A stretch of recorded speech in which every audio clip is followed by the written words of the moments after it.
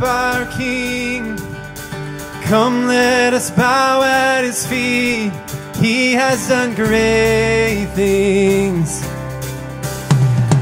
See what our Savior has done.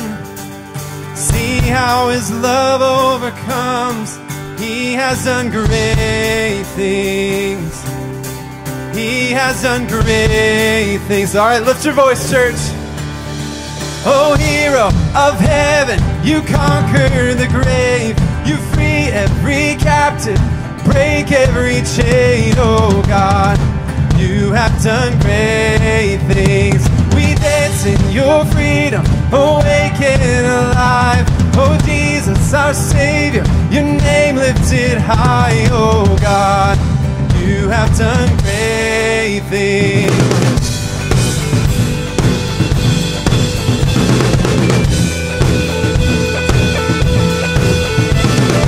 Faithful through every storm, you'll be faithful forevermore. You will do great things, and I know you will do it again. For your promise is yes and amen. You will do great things. God, you do great things.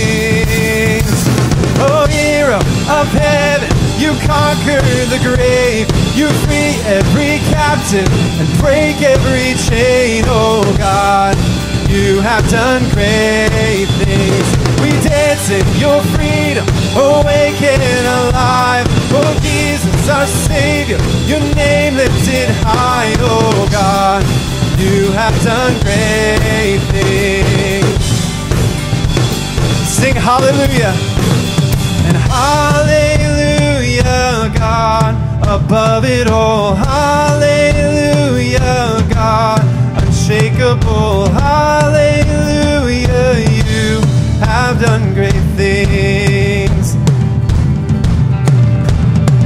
And hallelujah, God, above it all. Hallelujah, God, unshakable. Hallelujah, you have done great things. You've done great things. Oh, hero of heaven, you conquer the grave. You free every captive, break every chain. Oh, God, you have done great things. We dance in your freedom, awake and alive. Oh, Jesus, our Savior, your name lifted high. Oh, God, you have done great things. You have done great things.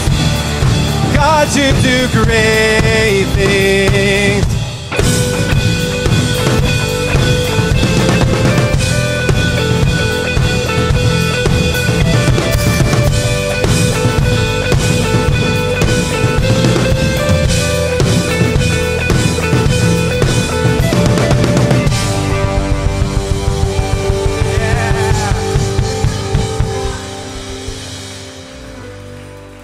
Let's pray. Father, we thank you for this incredible day. And we celebrate the great things you have done. And we think of that line, we dance in your freedom. Today is a day of freedom. The resurrection of Jesus means freedom. We praise you for the freedom over this church. We praise you for the freedom that we walk in. Thank you. Thank you, Father. Amen. You can grab your seats just for a moment. Just want to say a very warm welcome to all of you and welcome to Easter Sunday. My name is Caleb. I'm one of the members here at JICC. If you're out of town or if you're a visitor in our church, really a very, very warm welcome to you. We're a church family that loves hosting visitors in our house, and so please do feel warmly welcomed and make yourself at home. We really hope you feel encouraged today by what we believe and the message that we live by. Today we are celebrating an incredible thing, the resurrection of Jesus. And we celebrate this resurrection as the culmination of God's redeeming work. And so today we're going to worship with songs. In a moment, we're going to celebrate the resurrection through testimonies that you'll hear through the service. We're going to remind each other of what God has done through His Word. And then finally, we're going to respond in communion as we celebrate with gratitude. So I want to invite Jonathan up. He's going to share a story of restored faith. And after him, we'll get singing again. But this is Jonathan Jennings, and he's going to share his story. He's a good friend, and it's a powerful testimony. Over to you, brother. Thank you. Good morning, church. My name is Jonathan. You may know my better half, Sadie, and my parents, Steve and Gail. Thank you. I come before you today to share some of the hurdles in my life over the last few years, and specifically the last few months. As a short backstory, in December of 2018, I suffered from a large blood clot in my subclavian vein in my right side. In January of 2019, I had to have a major surgery to prevent that from happening again. In May of 2020, it all happened again, this time on my left side. 2021 was looking up. There were no surgeries that year, but I did meet the love of my life and married Sadie. In 2022, I had a few other surgeries, and they set me back for various few things. I reached my max out of pocket almost each and every year with medical insurance. I was physically, mentally, and financially tired. I am thankful now, but I surely wasn't then. Honestly, I can't recall thanking my God for getting me through any of it.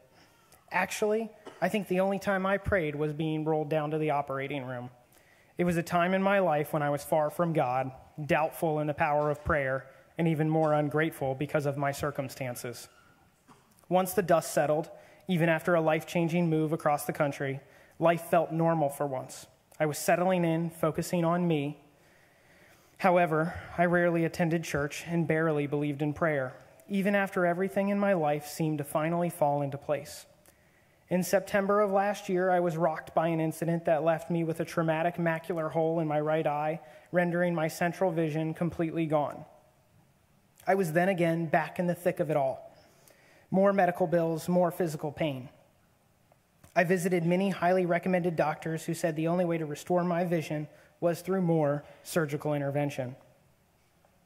It was at this point I was desperately looking for answers that I stepped out of my comfort zone and went to prayer night here at JICC, something I never would have done in years past. Jackie and a few others prayed for me that night. And the presence of God was so abundant that it gave me a glimmer of hope. This is when I started noticing the peace and joy of those in the body of Christ.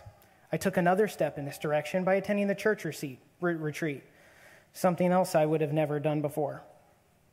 And it was that night a lovely couple, Julie and Kandwani, prayed a prayer of victory over me that night, that my vision would be restored. And in that moment, I finally felt strength in my weakness.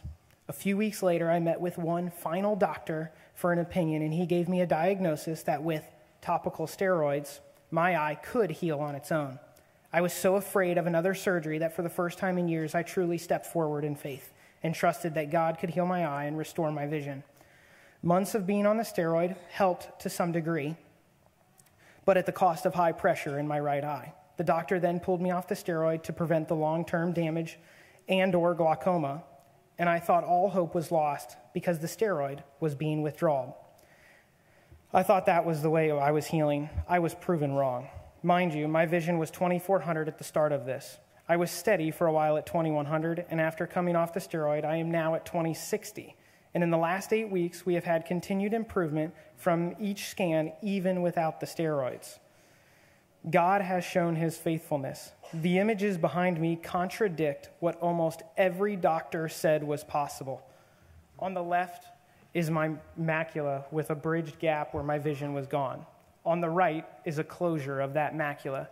That was all.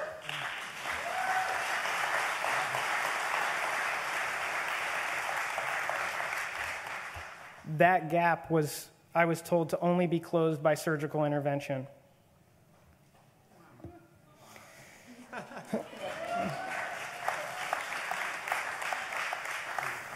I stand before you today with confidence that our God is a healer, and he is faithful, merciful, and all-powerful.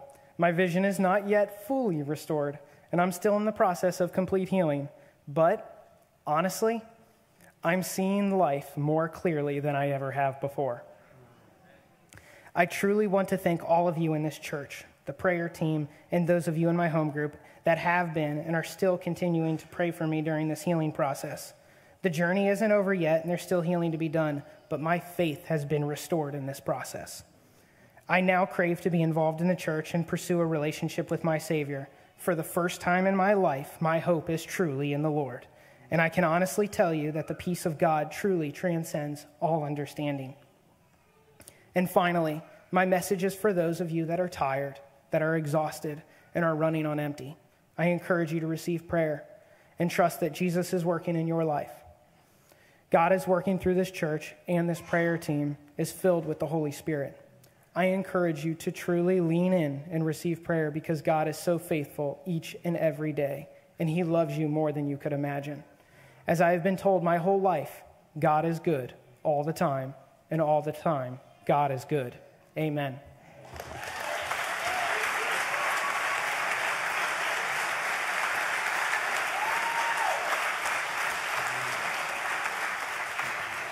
Can I invite you to stand with me?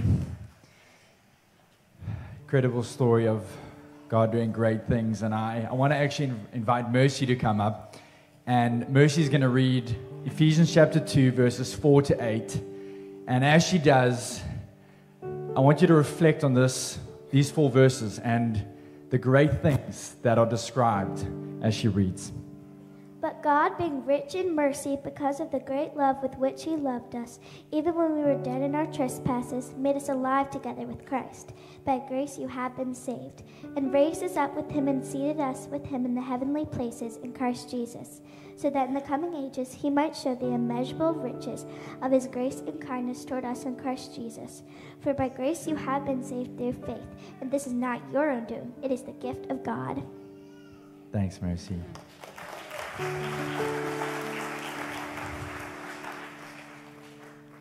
I invite you this morning to put your efforts aside. I invite you this morning to put your self-analysis aside. I invite you this morning to put your good deeds aside. Put your self-justifications aside. Put your sin aside. Put your shame aside. And stand in Christ. Ephesians 2 verses 8. It is by grace you've been saved. This is not of your own doing. It is a gift of God. Receive that gift this morning. Let's worship together.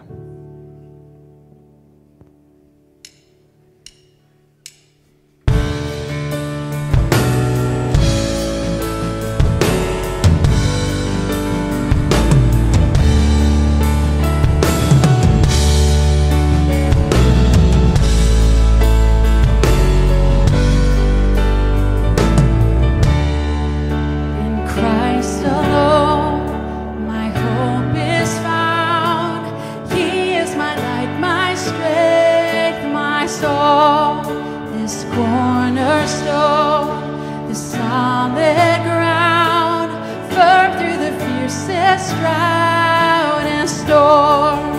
What heights of love, what depths of peace, when fears are still, when striving cease. My comforter, my all in all, here in the love of Christ I stand. Sing in Christ alone. In Christ alone, who took on flesh, fullness of God in helpless babe. This gift of love and righteousness, scorned by the ones he came to save. Till on that cross, as Jesus died, the wrath of God was satisfied. For every sin on him was laid.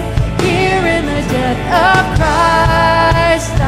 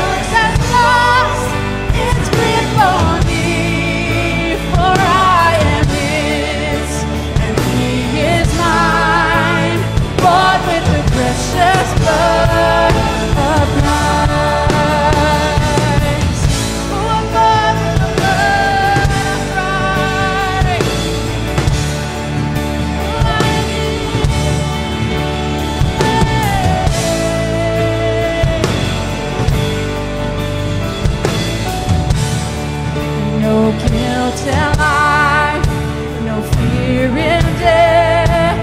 This is the power of Christ in me.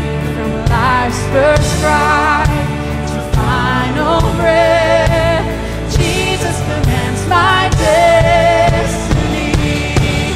No power of hell, no sin of death, can ever pluck me from his hand till he returns or calls me home.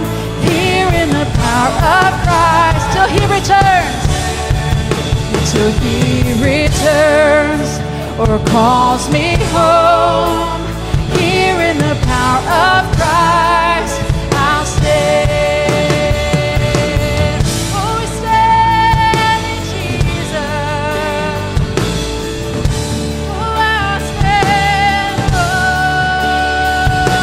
in Christ.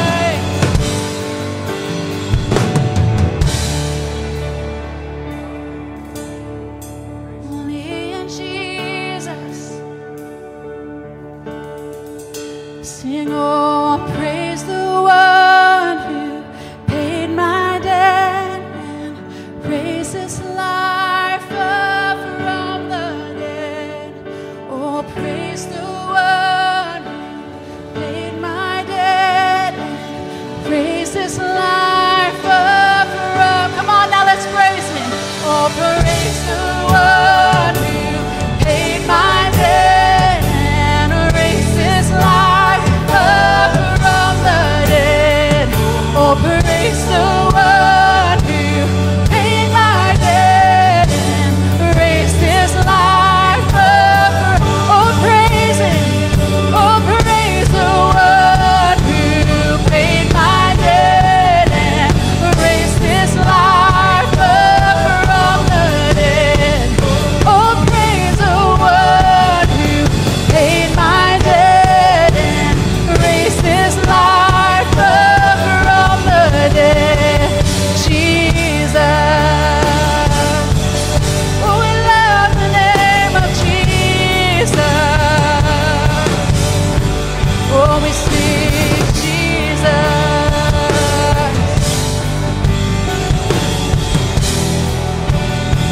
Sing, oh,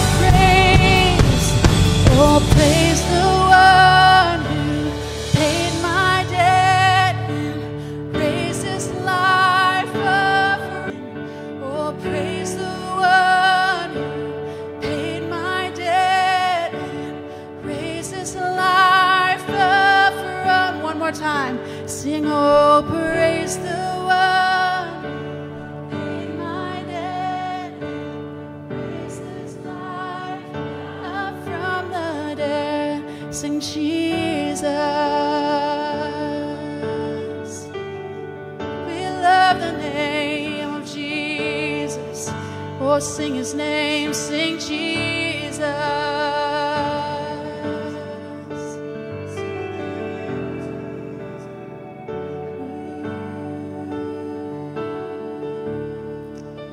Church, as we continue to worship, Rachel's going to come and just share a brief story with you. A few weeks ago in prayer, just someone from the church had a sense that there was just somebody in the congregation, just somebody in the gathering that was contemplating taking their life. And Rachel came up and said, if somebody comes up, I want to share my story with them. And so we've already heard a story of blind eyes being opened, and just want you to hear a story of Rachel going from death to life, and then we're going to continue to sing together. Good morning. My name is Rachel Schwartz, and I would like to share a portion of my story with you.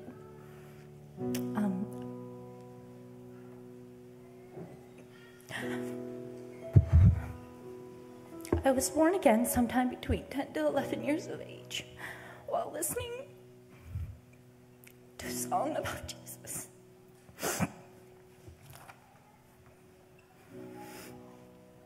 I cried, and in his presence I felt loved and safe. Fast forward to 12, when my father passed away from a thoracic aortic dissection that left my mom with me and my 8 siblings. As I'm sure you can imagine, my mom's plate was full taking care of us as well as trying to process her own grief. This led to me having to navigate the grief of losing my father, as well as my teenage years seemingly alone. I remember everything feeling dark and scary. I don't remember when exactly the self-harm and intrusive thoughts began.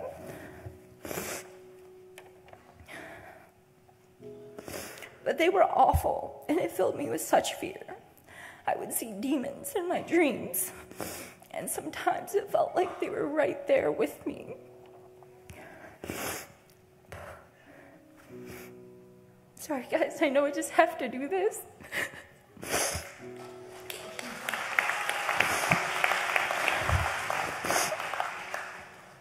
I never wanted to end it all, but the darkness was so heavy and the thoughts were so intense that I was afraid that I would.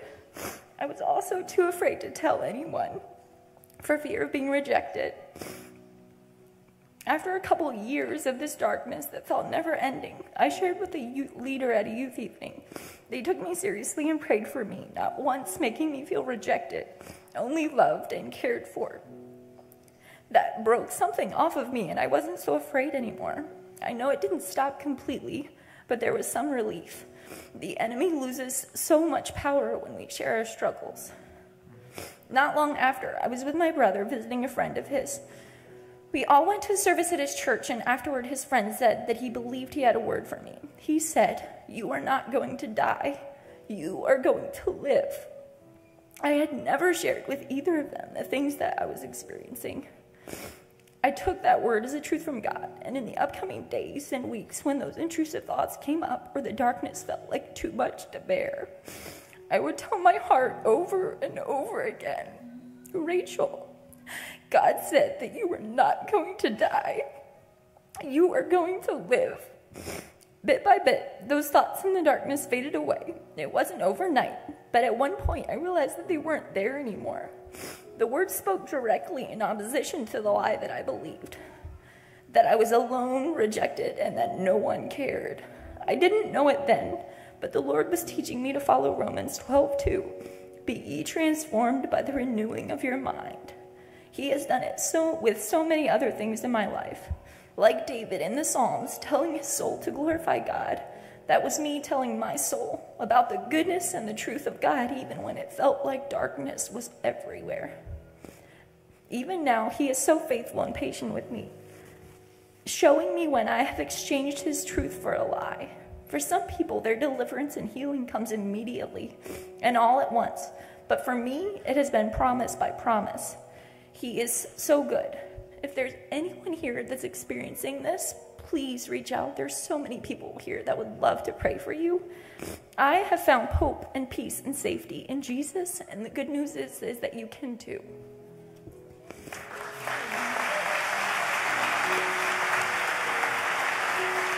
Let's stand up together.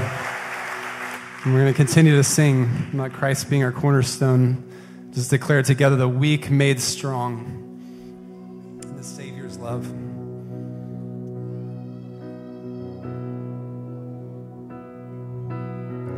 My hope is built on nothing less than Jesus' blood and righteousness.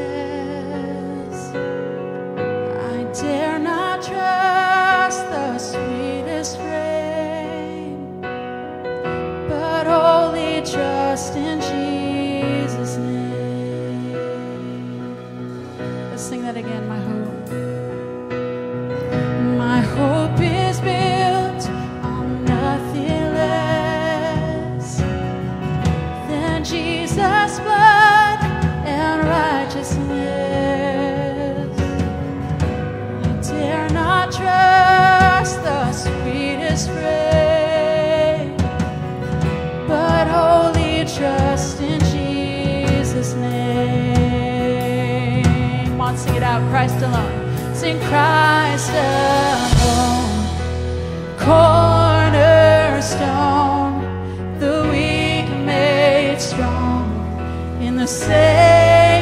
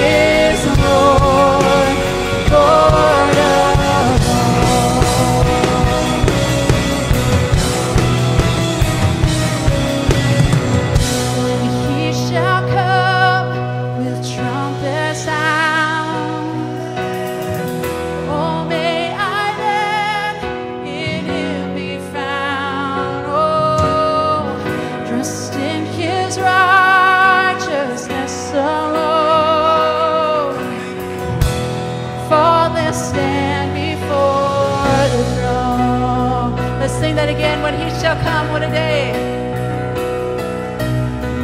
And when he shall come with trumpets sound, oh, may I then in him be found. Yeah. Rest in his righteousness alone, faultless stand before the throne. Faultless stand before the throne. Christ alone, Christ alone, cornerstone, the weak made strong, in the Savior's love, through the storm, for he is the Lord, Lord of all. Christ alone, sing Christ alone, cornerstone,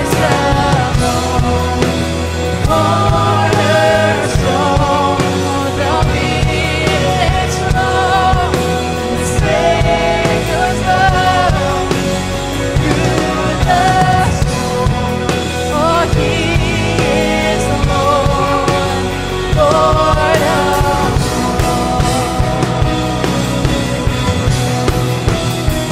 Oh, he is Lord.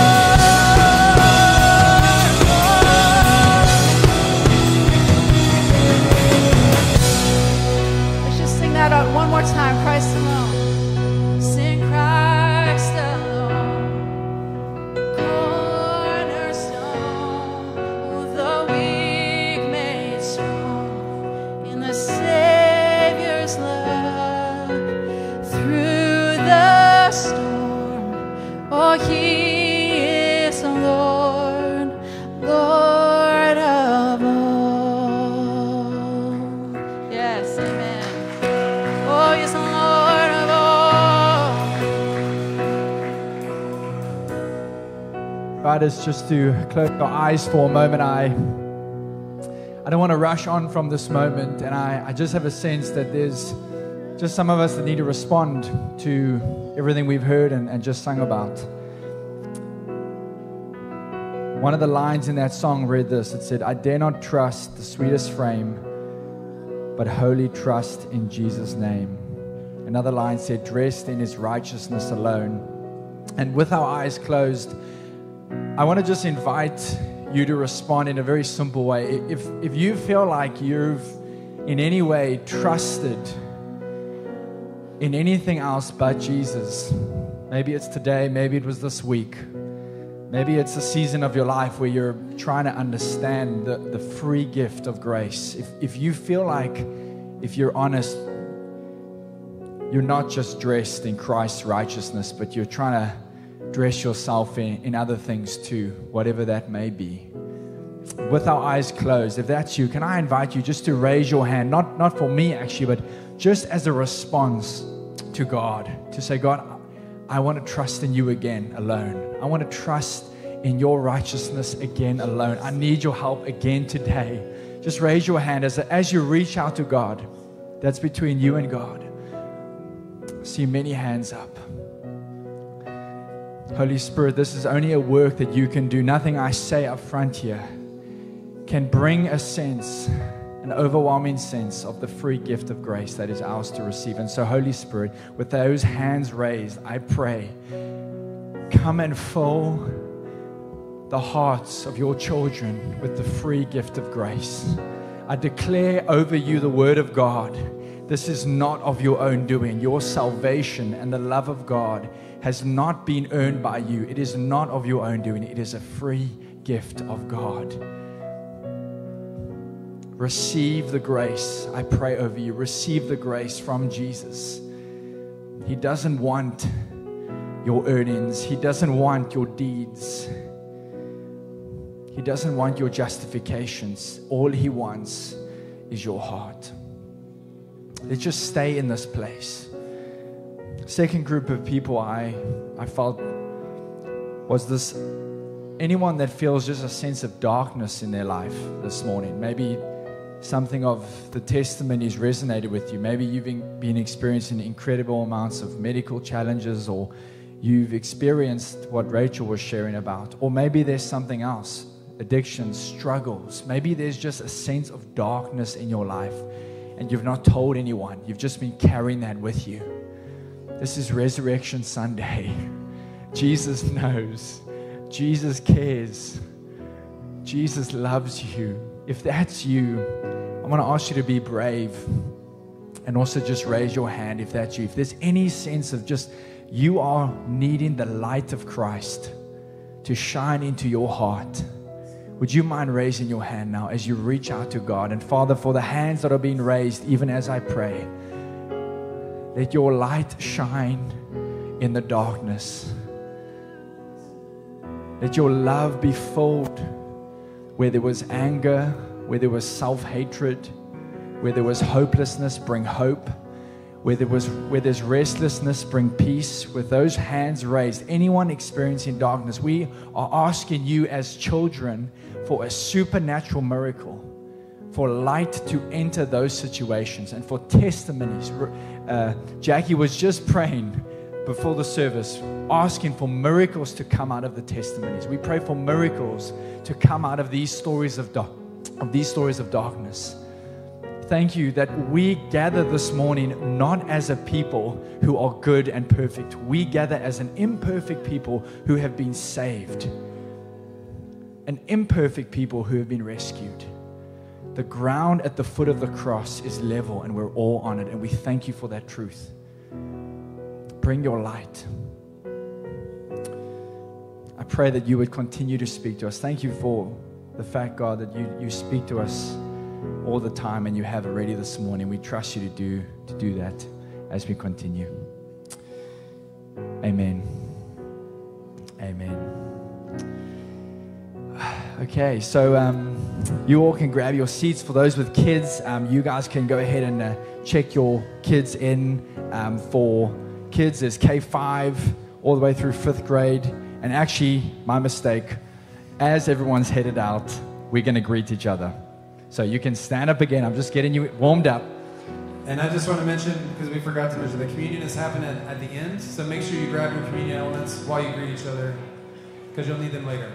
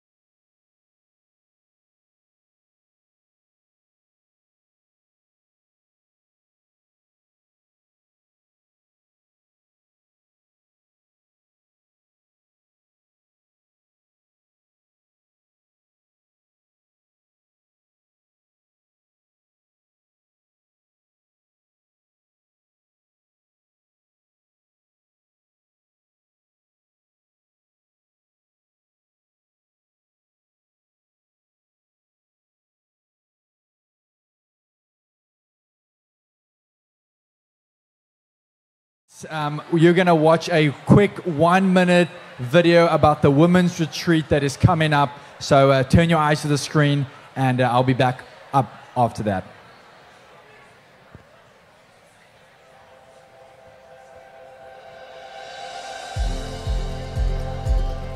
God has a story in us. He's saved us. He's reconciled us. He's brought in life to us.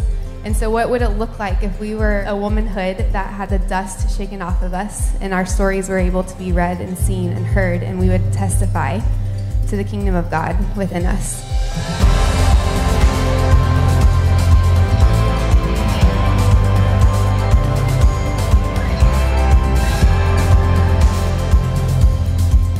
But you are a chosen race, a royal priesthood, a holy nation, a people for his own possession, that you may proclaim the excellencies of him who called you out of darkness into his marvelous light.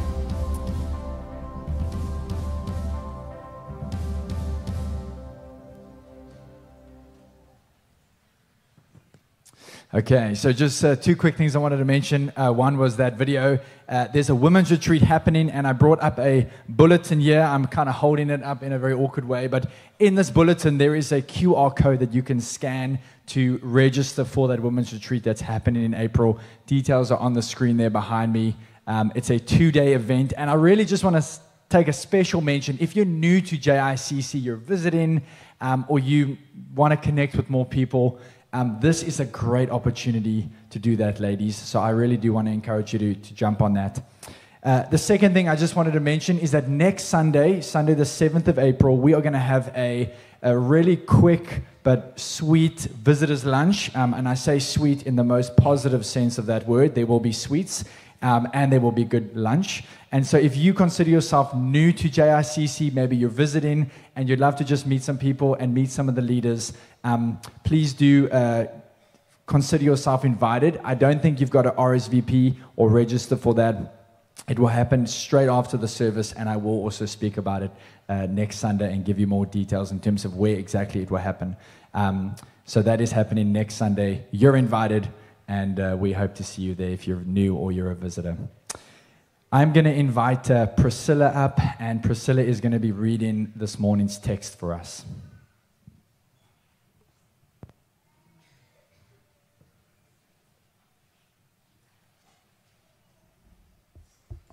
Good morning. Today's text is from Matthew 5, verses 1 through 9. Seeing the crowds, he went up on the mountain, and when he sat down, his disciples came to him. And he opened his mouth and taught them, saying, "Blessed are the poor in spirit, for theirs is the kingdom of heaven. Blessed are those who mourn, for they shall be comforted. Blessed are the meek, for they shall inherit the earth. Blessed are those who hunger and thirst for righteousness, for they shall be satisfied. Blessed are the merciful, for they shall receive mercy. Blessed are the pure in heart, for they shall see God. Blessed are the peacemakers, for they shall be called sons of God." Thank you. Amen. We can clap for the word of God. All right, let's pray, and we'll ask the Lord to speak to us through these words. And Lord, we're so thankful to be here today. Thankful for the family of God. Thankful for your word, that it is living and active. It is a word that judges the thoughts and the intentions of our hearts. And so we can come in thinking one thing about ourselves and about the world and about life, and your word just brings clarity. It brings truth. It shines light into the darkness. And so we pray, Lord, that you would change us today. And we just thank you for the times that we've already experienced through testimony and through song. And we just rejoice in what you have already done. And we pray that as we read and study and are encouraged by your word today, that our view, our perspective of you would grow, would be that much more clear. And we would see you for who you are. And we love you. We thank you for this time you've given us. It's in Jesus' name we pray. Amen. Amen. Well, for those of you who are just joining us, we want to say welcome again. We are in a series in the book of Matthew, and specifically have been going through different passages on the Sermon on the Mount. And so Priscilla read what is called the Beatitudes. She read all of them, but today we're gonna focus our attention on blessed are the peacemakers, for they will be called sons of God, or they will be called children of God. Blessed are the peacemakers, for they will be called children of God. Now, if we were just to do a quick poll on who thinks it's a good idea to be a peacemaker, it would probably get high votes. In fact, it's a phrase that you'll hear in society. In fact, if you were watching the Oscars this year, which is one of the most, it's one of the most watched things every year in all the world, and Cillian Murphy, who is an Irish actor who won the Best Actor trophy for his role in Oppenheimer, and it's the role of the man who invented the atomic bomb. And so he gets up and he gives his thanks to all the different people that are there that were part of the movie. And then he gets to the end and he says, like it or not, we live in Oppenheimer's world. We live in this, just by saying that, it was the understanding. We live in a world of war. We live in a world of turmoil. And he said, so this award, I dedicate this award to the peacemakers. And as we start and we jump into the passage, into these texts of Scripture, I just want us to ask the question, what is that? What does that mean? Certainly it was something that was said that was good in the moment. It was something that got a lot of applause. Again, there wouldn't be a lot of pushback on wanting to bring peace. But what does it mean? Especially what does it mean when we know that we're not just experiencing peace, we're not just experiencing war out there in places like Ukraine or Israel or what's going on now in Haiti. But we understand that even in our own lives, that was what people were giving testimony about. What we were hearing stories about was about challenges in people's lives, marriages that are struggling, people that are dealing with just dark thoughts. So we're very well aware that we live in a world that is filled with turmoil. And into that place, into that world, Jesus speaks these words, blessed are the peacemakers, for they will be called children of God. 3 things I want us to just walk through together. One is that we have to have a right view of Jesus. We have to have a right view of ourselves. And then we have to take those 2 truths and we have to move into a broken world as peacemakers. We have to start with Jesus. The word for peace in the Old Testament scriptures is the word shalom. And the word is so important because the word shalom doesn't just mean the absence of conflict or the absence of war. It actually means the presence of the fullness of life, the presence of God, the fullness of who he is. For those of you who don't know me, I have 5 kids, and so they're all very full of life and energy. But I don't know how it's been for you guys lately, but there's been a lot of sickness going around. So I've just heard waves of everybody getting sick. And so we had waves of sickness going through our house. And God bless our children. They're very strong-willed. They came from 2 very strong-willed parents that then came together, and that strong-willedness was multiplied in them. And so when they're feeling those moments of weakness, like they're not feeling all that great, then their strong-willedness can even come up all the more. And they become determined that they know what is best for them. And here is where we have a little bit of a challenge, because there's a way that we can keep the peace by just giving them whatever they want. But it actually isn't something that makes peace for them in the long term, which is giving them the truth and the life that they need to hear that will bring them health. Because we don't want them just to not be sick. We don't want them to just not have viruses. We want them to be filled with life all the time. But it requires that truth come, even truth that's counter what they think, counter what they feel, counter what they want in their life, what they think is going to be best for them. We have to, as loving parents, give them truth. And I want you to just think about that as we focus our time on Jesus, as we start even our time on Jesus, because there can be a way even in our desire to keep the peace and our desire even to make someone feel good about themselves, about where they are, that we actually don't help them move towards shalom, move towards this peace, this fullness of life. And so it was in this chaotic world that Jesus is talked about hundreds of years before he was born in Isaiah chapter 9 It says this, "For unto us a child is born, unto us a son is given, and the government shall be upon his shoulder, and his name shall be called Wonderful Counselor, Mighty God, Everlasting Father, Prince of Peace," Prince of Shalom. Of the increase and of his government and of peace of shalom, there will be no end. So before even Jesus was born, he was called, he was declared, he was going to be a wonderful counselor, mighty God, everlasting Father, Prince of Shalom. He's the Prince of Peace. When Jesus was born, the angels were singing. They said, "Glory to God on the highest, and on earth, peace with those in whom he is pleased." And Jesus then taught, and that's the main passage of what we're going to look at in the Sermon on the Mount over these next, not just this week, but in the coming weeks, is really the Sermon on the Mount it's really the essence of what it means to be a Christian. It's the essence of what it means to be a follower of Jesus.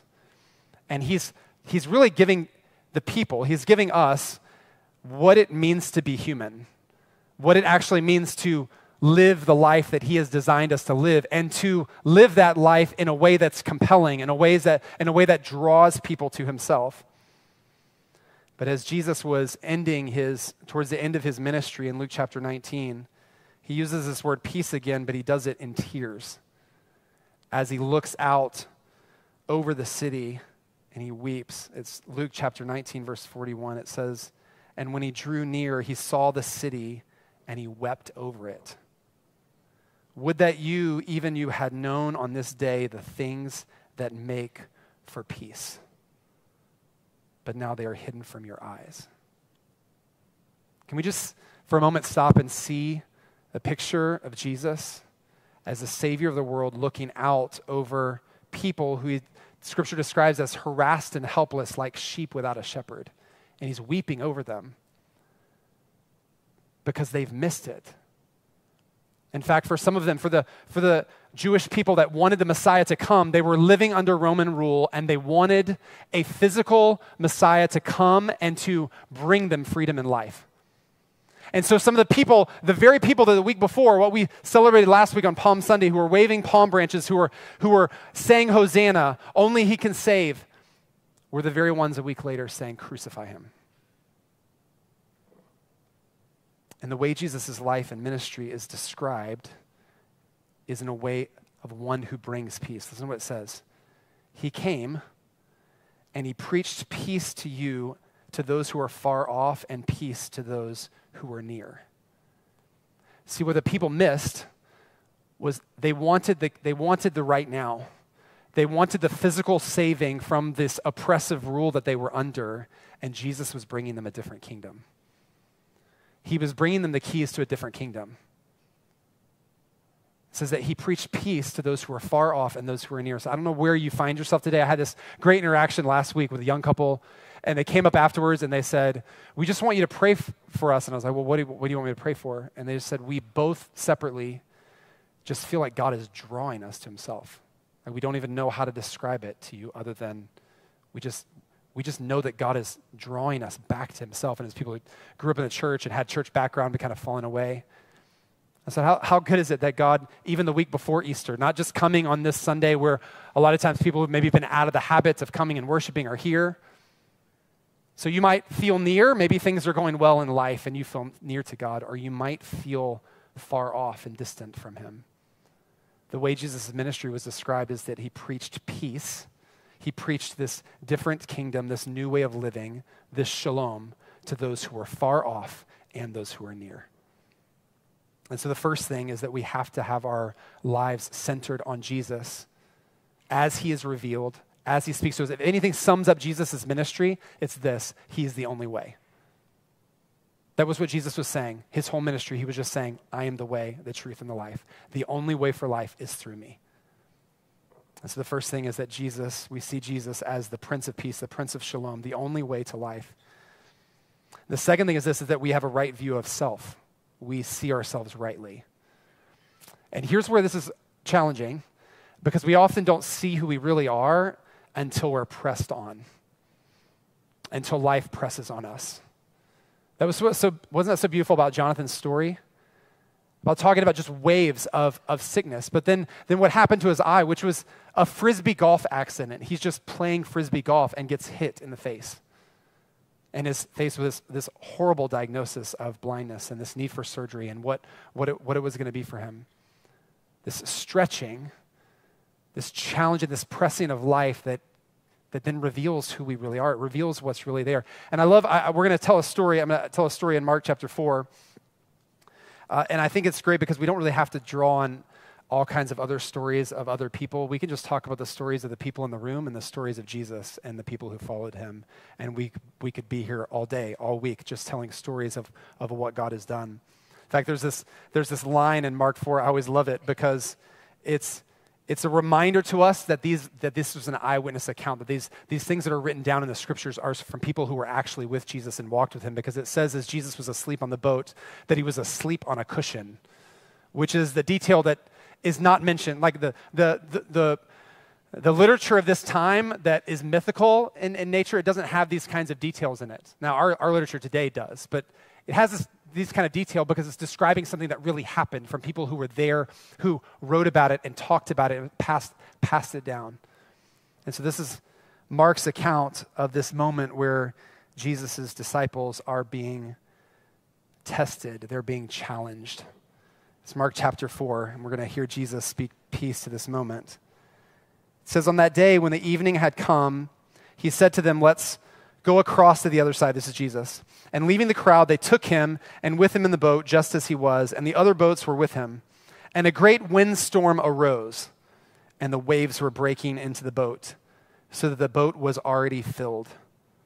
But he, Jesus, was in the stern, asleep on the cushion.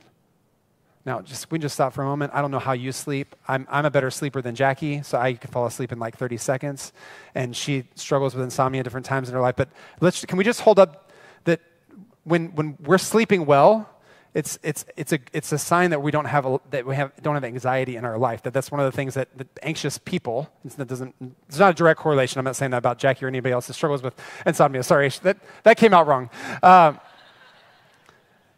It's not always a direct correlation, but don't you know that when you're in an anxious place in life, in fact, when I find myself up in the middle of the night and I can't sleep, that it can sometimes point to there's something there. There's something that needs attention.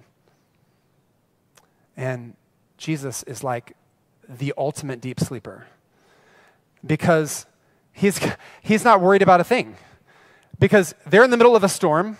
They're in the middle of these waves. These are fishermen, and they're like afraid for their lives. And Jesus, the brother, is asleep on a cushion in the middle of a storm. He's not worried about anything. Again, just these pictures that the scriptures give us to paint a picture of who Jesus is, weeping over the city because the people have been blinded, asleep in the middle of a storm on the cushion. When they're frantic, he's not worried about a thing. He's at rest. That's why we're linking ourselves to the Prince of Peace this morning. He's asleep on a cushion. And it says the disciples began to cry out.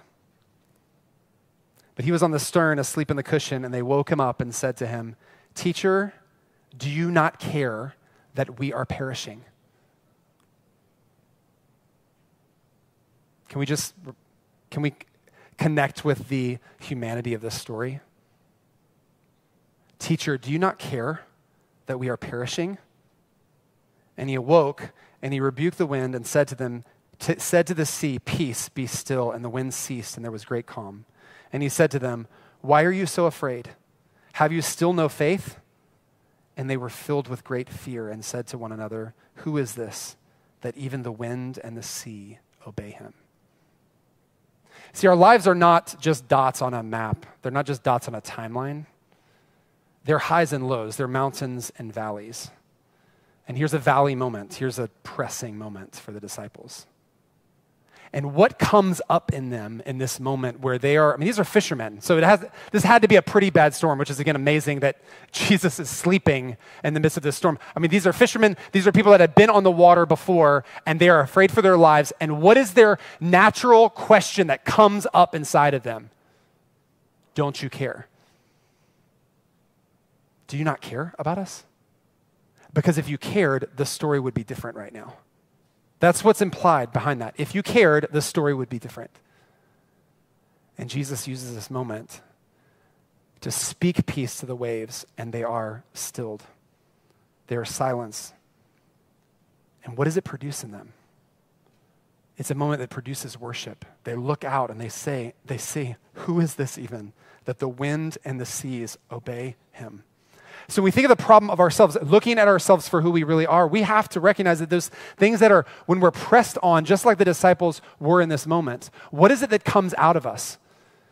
Caleb led us in that worship time and said, are we clothed in any other righteousness besides the righteousness of Christ? And that is revealed often in times of testing. When we think of the word sin is described in Scripture, it literally means to miss the mark. And sometimes I've heard it described as kind of like if you think of a marksman and a bow and arrow and hitting the center of the target, and that only Jesus hit the center of the target, that only God is perfect and holy. But I just recently heard another teaching, I thought this is actually a better way to describe it. It's just not like missing the mark, like I'm a little off or I'm a few rungs away. The arrow that I'm shooting in my life doesn't even make the target at all. That all have sinned and fallen short of the glory of God. Maybe it's not for us this moment in the storm. Maybe that wouldn't have drawn it out of us. But there's something that will pull out of us and will cause us to veer our hearts away from God, to reveal that we actually aren't loving him with our whole heart. The first commandment is have no other gods before him. So of the 10 commandments, the very first one is the reminder that our hearts are to be given over to him in worship alone. And so anything outside of that, anything that is any other loyalty, any other affection that is not him, is sin. Again, Jesus is bringing, he's the Prince of Peace. He's bringing a new kingdom. He's bringing the way that we're to have true life. And so what Scripture teaches us and reminds us is that we have been justified when we call on Jesus alone to save us. We are justified by faith. And this word justification it's a legal term. And Romans 5, listen to what it says. It says, Romans 5, verse 1 and 2 says, writing to the people who are believers in Christ, he's writing to the church. He says this, he says, therefore, since we have been justified by faith, we have peace with God through our Lord Jesus Christ. Through him we have also obtained access by faith into this grace in which we stand, and we rejoice in the hope of the glory of God. It's being justified by faith. Then we have peace with God. So what does it look like to have peace with God? It's to be justified by faith. We sang this. I love this refrain. In fact, it just always happens that even when we're putting together the messages and the songs, didn't realize how much they were going to come together. But that we sang out loud as a church, praise the one who paid my debt and raised this life up from the dead. So we have both the idea of a debt being paid and life coming from death. Now, in this time period, but there's many people who were slaves. And for some of those people, the reason that they were slaves is because they had a debt that they couldn't pay. This is kind of lost on us because we have social systems that protect us, that can support us in different ways. And so we have the ability to declare bankruptcy. But for those people, if you had a debt that you could not pay, you had to go to somebody who was wealthy who could pay that debt. And the way that people would have that debt paid is they would go to them and they would sell themselves into slavery. So now them and their family are sold into slavery because there was a debt that they could not pay. And then they could work into a place of freedom. They could work themselves into a place of freedom to have that debt paid off. Now just think about that, being justified, being made right.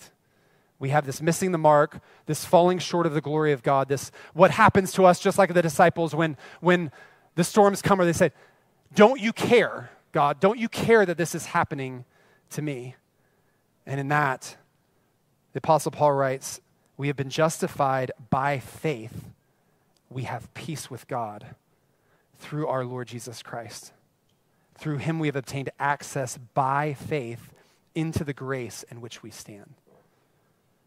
So the verdict for us of being justified comes before the performance of being peacemakers. What is declared over us in Christ is that we are at peace with God right now, not because of who we are or what we've done, because we will always miss the mark, but we are justified by putting our faith and confidence in Jesus alone. This is what Tim Keller says in his book, The Freedom of Self-Forgetfulness. And this idea of self-forgetfulness, I want you to just ring in your head because it's really, really important if we're to be people who are peacemakers. He says this, do you realize that it's only in the gospel of Jesus Christ that you get the verdict before the performance? So I'm going to just stop for a moment. The verdict before the performance is to be peacemakers is to be children of God. It's what it looks like to be children of God. It's not we try to be peacemakers to prove ourselves worthy of being children of God. It is the fruit of being children of God.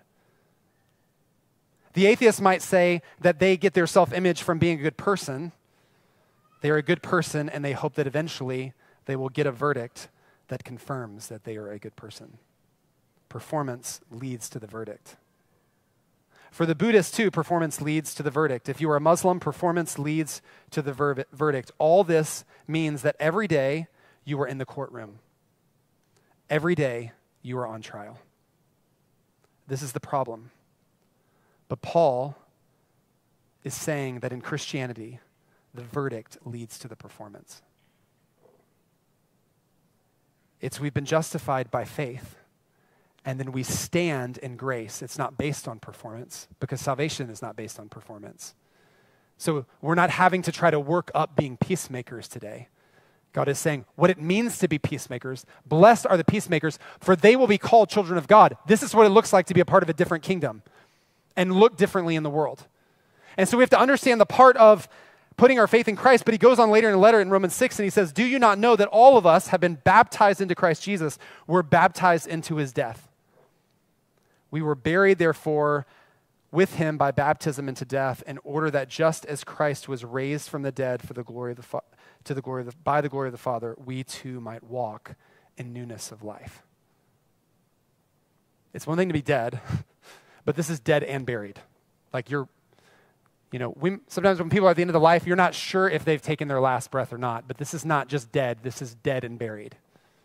He's describing those who have been transformed by Christ. And he says, you have been dead, you have been buried with Christ, and then you have been raised to new life. This is one of the reasons why we celebrate baptism the way that we do, that baptism means to soak, it means to immerse, it means to drench, is that you are going in the water, someone who is dry, and you are coming out completely, head to toe, drenched. You're buried with him in baptism unto death, and you're raised to new life. Now here's why this is really important. Don't miss this. Is that if you're here and you're just searching, you're seeking, you're asking questions about faith, you're asking what it means to follow Jesus. We just want you to know, to be a peacemaker, to be merciful, to be all the things that Priscilla read over us from the Beatitudes, it is impossible unless you've been transformed and made new by Christ. Don't even try. This is not about just adding good moral deeds to your life. It will never, ever be enough. You will live forever in the courtroom of life, holding out for that verdict.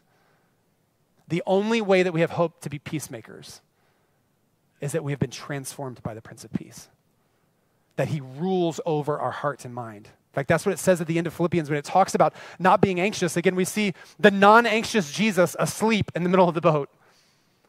It says, do not be anxious about anything, but by prayer and petition with thanksgiving, to submit your requests to God. So you're in the middle of the storm, you're in the middle of things, but don't be anxious, and let the peace of God that's beyond all understanding guard your hearts and minds in Christ Jesus. The Prince of Peace reigning over your mind. It's the only way to bring peace. But the second thing is for the people who you're in Christ, you're a disciple of Jesus. You need to be reminded today that you haven't just been buried with Christ and raised to new life one time when you made a profession of faith, when you surrendered to him. This death and resurrection happens over and over and over again in our lives. Every time we find ourselves pressed in a way, every time we find ourselves being stretched the way the disciples were and wanting to cry out, God, don't you care about me? It's an opportunity to die to ourselves and to find life, to find newness of life in him. This was explained to me by a guy named Paul Miller. He wrote a book called J-Curve, and he talks about how we we're always dying and rising with Christ. So he gives kind of the picture of a J. And in the book, he tells a story because he's a speaker, a teacher, and he says there's a moment where he's just asking the Lord, would you just reveal yourself to me in this new way? He just knew that his heart needed to be kind of turned back to God. And he said he's sitting there, and the speaker started to reference. He was at a conference, and the speaker started reference a graphic that he had used in his teaching that he had come up with. And he was like, oh, this is a moment. I'm going to be able to boast. These people are going to see me. They're going to hear me. And he goes on and he begins to say, I don't know, the speaker begins to say, I don't know even who came up with this exactly. And then he says, I think it might be, and he mentions some guy. There was some guy that had been taking credit for his work that was not his work. And he said he just kind of chuckled because he realized, I just cried out to wanting the gospel revealed to me, wanting the truth, wanting to be humbled.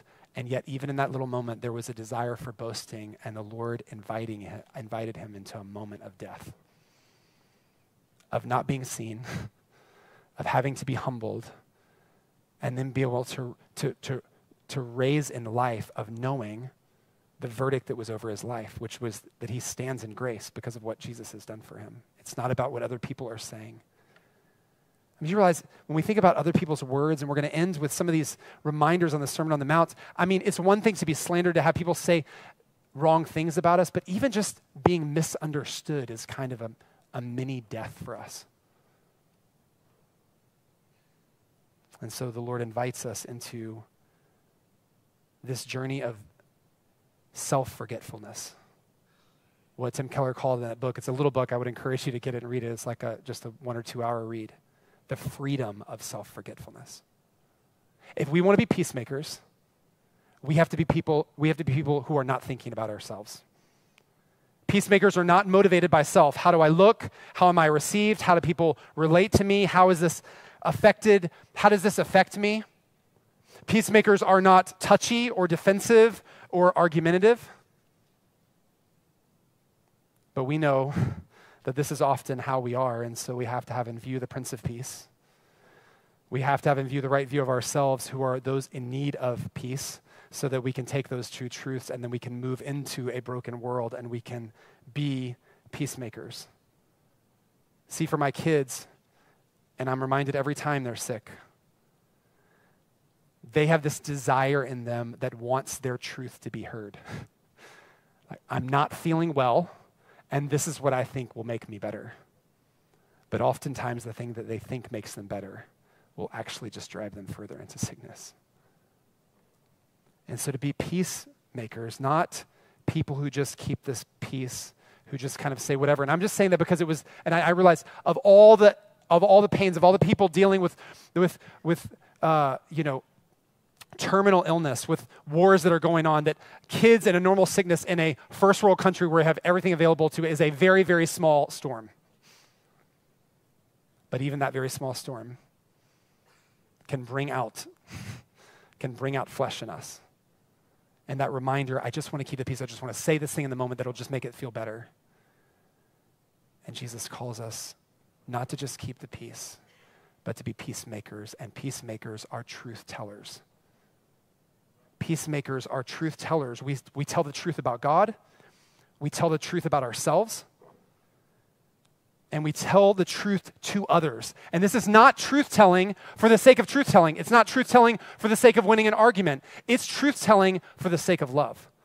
It's because I love, I'm going to speak the truth in love. In fact, that's what we just talked about last week as a church, is that Ephesians 4 talks about the body of Christ being built up as each one are speaking the truth to each other in love. Peacemakers are truth-tellers. We move into a world that is broken, and we bring shalom. We bring the peace of God by living out the truth. Now, I want to just keep that in mind as we just go through just a few passages of the Sermon on the Mount. And I'm doing this so that you will be stirred to think of Jesus, the truth teller, who in his teaching just comes and at each moment brings life. And you can go back and read Matthew 5-7, because and this is what's going to happen, is the Holy Spirit is going to let things come alive in your heart to say, this is what I needed. But here's just a few things that Jesus says as he's bringing this different kingdom. Matthew 5, Verse 27, he says, you have heard it was said, you shall not commit adultery, but I say to you that everyone who looks at a woman with lustful intent has committed adultery with her in his heart. So God established that the way that people would live rightly, this part of the Ten Commandments, is not commit adultery. Your spouse is your spouse. Somebody else's spouse is not your spouse. And Jesus gives this whole sexual ethic of the way we're to live. And then we think of a world that we live in that is rampant with pornography. We've just had the greatest joys in our church of seeing people delivered from the bondage of pornography, men and women, and groups that get together and pray for each other, encourage each other. In fact, what Rachel said about thoughts of darkness and about bringing them to light and what happens when we bring those things to light. But think about it, what Jesus is saying. He's bringing peace by speaking truth. And he's saying it's not just about protecting marriages and not committing adultery. It's about not even looking lustfully. So what happens in pornography? A whole industry is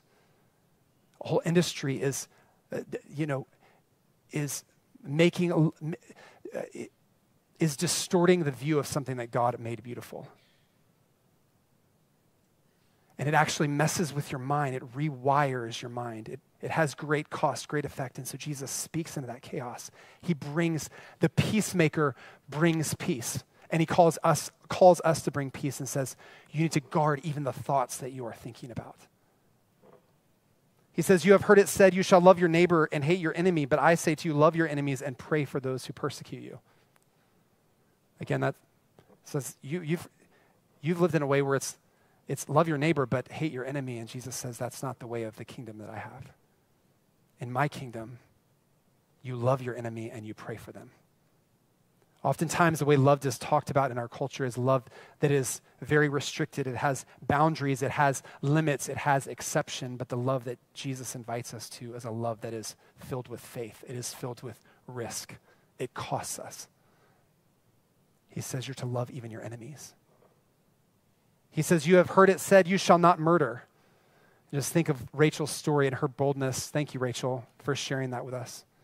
When we think of murder, and she was talking about suicidal thoughts. I mean, murder, taking the life of someone, we can think is the ultimate anti-shalom, anti-peace. Taking your own life, you think of what has to happen, and we know that it's rampant in our culture. We know that we just hear stories all the time, and I know there are people in the room that have been affected by this.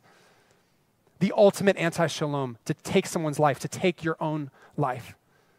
And Jesus goes beyond that and says, you've heard it said, you shall not murder. And whoever murders will be liable to judgment. But I say to you that everyone who is angry with his brother will be liable to judgment. And he goes on and says, so if you are offering a gift at the altar and remember that your brother has something against you, leave your gift there and go and be reconciled. So it's not just the absence of shalom is in murder, but it's in contention in a relationship. He says, when you're offering your gift, you stop and you go and be reconciled with your brother or sister. And so as we close our time together, I want you to just think for a moment of what it looks like for the Prince of Peace to reign over your heart and mind. What it looks like to be the kind of person who, like the disciples, when something in life is pressing on you, to say, God, why is it that this is happening? Why is it that it is this way? And Jesus comes in and brings peace to the storm, that you get the verdict, and then from the verdict, you get the call to be peacemakers. That's what it means to be peacemakers. But I want you to think about what does it look like if we're the kind of people who guard even what we think about and the way we see people, who don't just love the people who love us, but we love the people who have hurt us and we pray blessing on them, who don't just not take someone else's life, but even guard every single relationship, so much so that when we're going to offer a gift to the Lord, when we're going to offer, and maybe even that's you today, that this Easter time before we stand and we sing together, before I sing out loud something that is declaring the truth of who God is, I'm going to go and be reconciled with this person with a relationship that is broken. That is what it means to bring shalom. It's what it means to be peacemakers. And we'll only do this when we have gone through this place of humility, when we go to this place of being self-forgetful because we know what it means to be rescued. And so we're going to go to the table of the Lord together. And if you didn't get the communion elements, if you could grab those. And this is the final thing that we're going to do together. And we're going to stand and sing a great hymn of the church.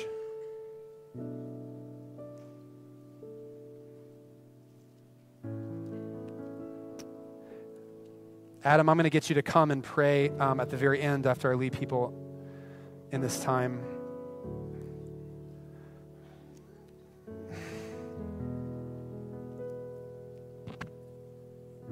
You know, Jesus speaking peace, preaching peace to those who are far off and those who are near is just such an encouraging thing because he meets us exactly where we are. And if you're not in Christ today, if you're actually in the courtroom of life just trying and striving and wanting the verdict to be a good person, and it's just like that arrow that doesn't just miss it by a few rungs, it just falls short of the glory of God. It falls short of who God is. And we would just say, as we take these elements, this is a family gathering, and we don't want you to take these things don't want you to go through some religious ritual because it doesn't mean anything. We want you to take it in celebration. And so the invitation, I just want to give you this invitation. You don't need me. You don't need me to put my hand on you. You don't need me. I will lead you in a moment in a prayer, but you don't even need my words. You just need to cry out to Jesus. And what the disciples were doing in that moment of their life being upended, of thinking that they were at the end of themselves, was to cry out to Jesus. And Jesus spoke peace. He spoke shalom. He spoke peace to the storm. And so as we pray, I want to give you a moment to just pray that crying out to Jesus. And then as the family of God, we're going to take communion together. And if you've made that prayer, then you've been born again, you've been made new, then you can celebrate with us. If you haven't and you're here, you're asking questions, you're seeking, then we want you to keep pursuing, and God will reveal himself to you. We trust that. Let's take a moment and bow our heads. And just for those who are in Christ today and you've been made right by him, you've been justified by faith in Jesus, not in your own works. Just take a moment to reflect on that. Just take a moment to say thanks. This is a time of giving thanks.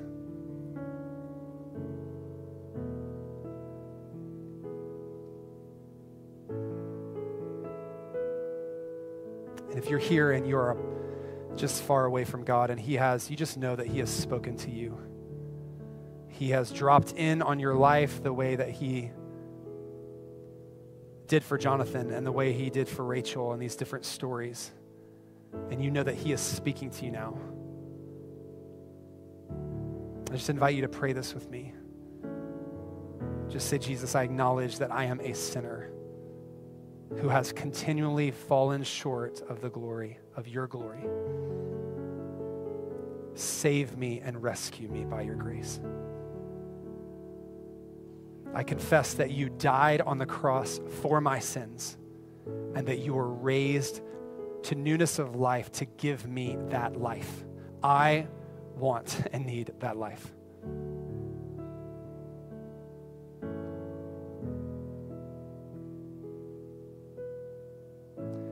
And so, Lord, we all together today just say, for every place that we have been like the disciples and crying out and saying, don't you care about us? In any way in which we have looked to other things to save us, we just confess that to you now. And we just say you alone can save. And we celebrate that now together.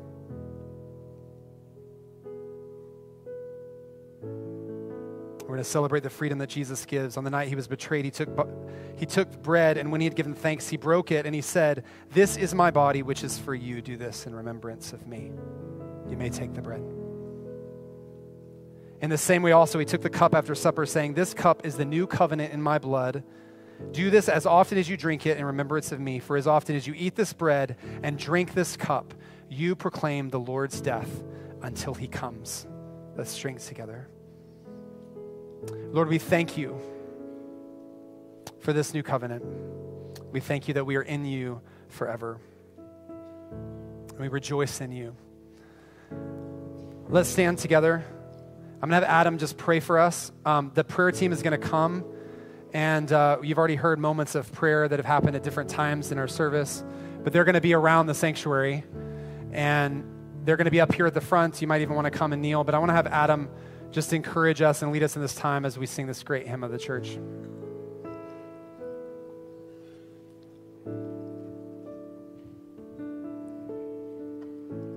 Father, we thank you for this morning and what we as your people celebrate week in and week out. But today, God, we especially remember and celebrate the risen King. And so beautifully, God, you orchestrated physical, tangible pictures for us this morning and the testimony and through your word, God, of you taking what the enemy meant for death and raising it to life, and what the enemy meant for blindness and giving sight. Lord, I thank you that even in both those stories, there was a process and there was a time, and it's because you, Jesus, knew specifically Rachel and specifically Jonathan, and you specifically know each of us. And so, God, as we come before you this morning with our story, Lord, that you're writing in our life and in our mountaintop or our valley that we are walking on right now, Lord, as we surrender our lives to you and trust you with our story, God, would you rise up inside of us faith? Faith to step towards each other, faith to step towards you and believe for healing today and tomorrow and for the future, God, physically, but Lord, even more so the beauty, God, of you raising us from death to life spiritually and opening the eyes of our hearts, the blind areas of our life, God, and giving sight to those places, God, the greater salvation of our souls. So, God, I pray that you would do a miraculous work this morning. Father, in your people, I pray that you would empower the prayer time this morning, God. Would you inhabit the praises of your people and stir up faith in this building this morning? In Jesus' name, amen.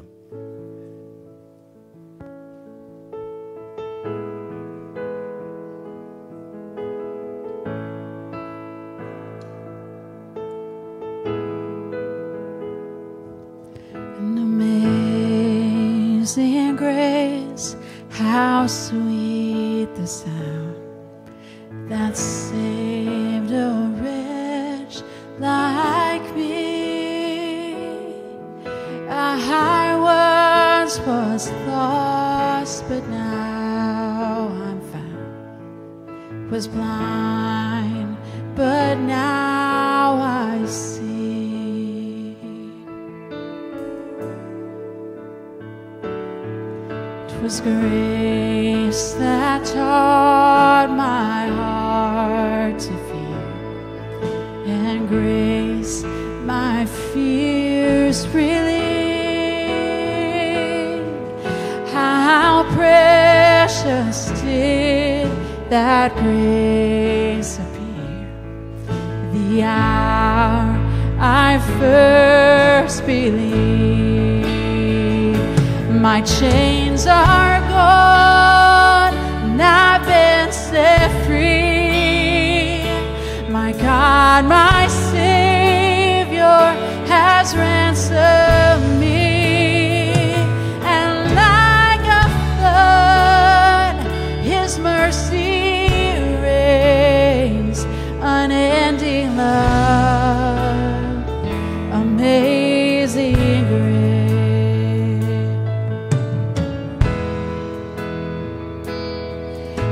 Lord has promised good to me.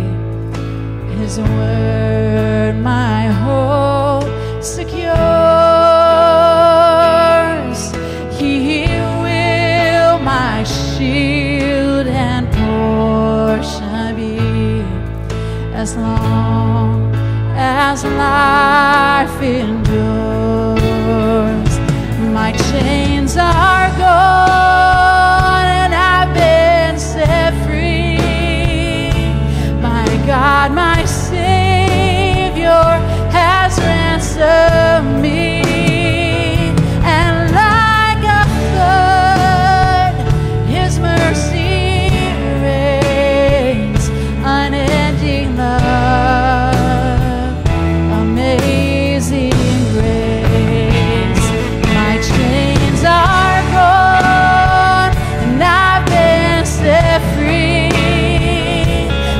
God, my Savior, has ransomed me.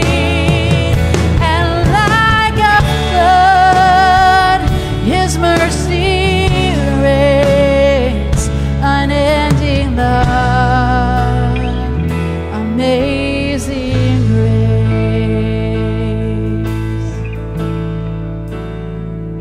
Oh, the earth shall soon dissolve like snow.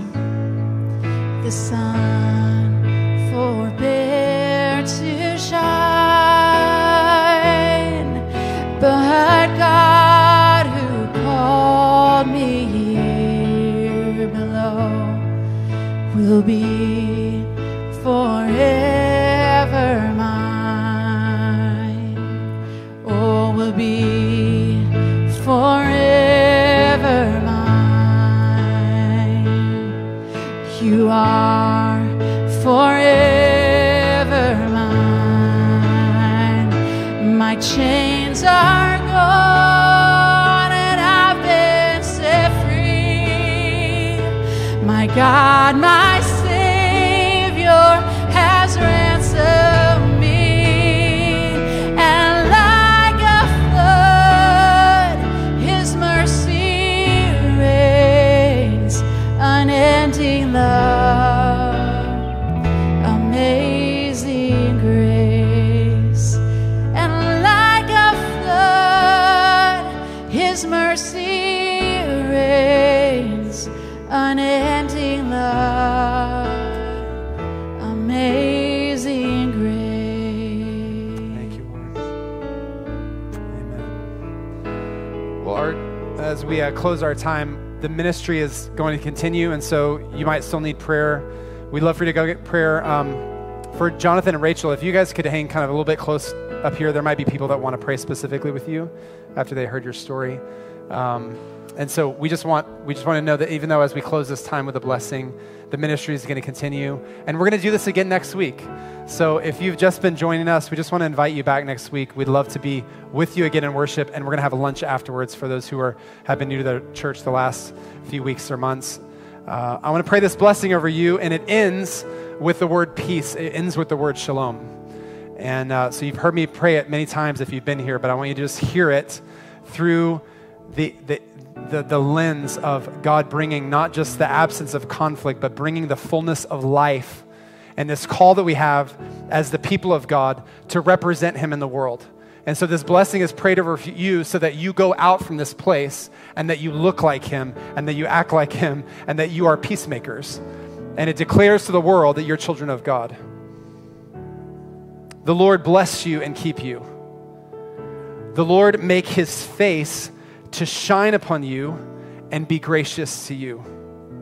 The Lord lift up His countenance upon you and give you His shalom, His peace. Go in peace today. You're loved.